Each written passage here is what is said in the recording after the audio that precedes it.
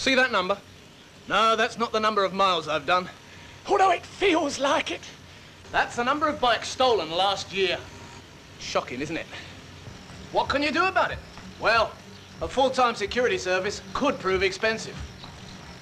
And once you've had your bike stolen, it's very hard to give a detailed description to the police. Best thing to do, find the frame number and keep a note of it. AC 2816. And when you're at home, keep it locked. In the garage or shed. And when you're out, lock it to a sturdy fixture where it can be seen. Remember, a thief would like your bike.